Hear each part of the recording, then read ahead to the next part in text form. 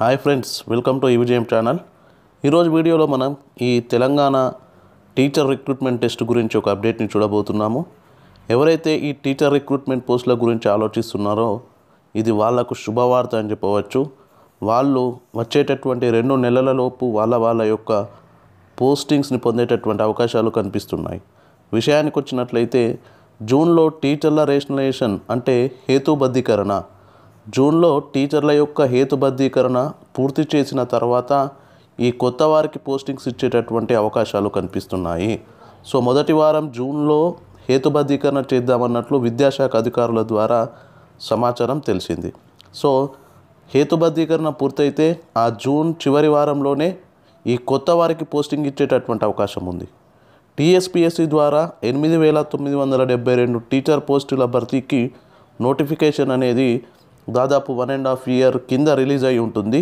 So అందులో 7,414 పోస్టులు దానికి సంబంధించినటువంటి పూర్తి ప్రక్రియ అనేది పూర్తయిపోయింది. సో వాళ్ళకు పోస్టింగ్స్ ఇవ్వవలసి ఉంది.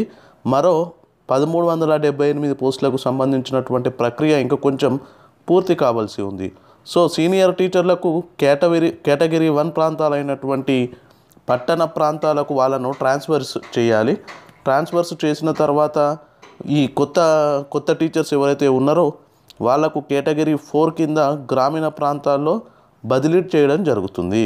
సో ఎన్నికల కోడ్ కారణంగా బదిలీలపై నిషేధం ఉంది కాబట్టి సో ఈ బదిలీలు రేషనలైజేషన్ ఈ ప్రక్రియ పూర్తయిన తర్వాత కొత్త వారికి పోస్టింగ్స్ ఇచ్చేటటువంటి అవకాశాలు మాత్రం కనిపిస్తున్నాయి.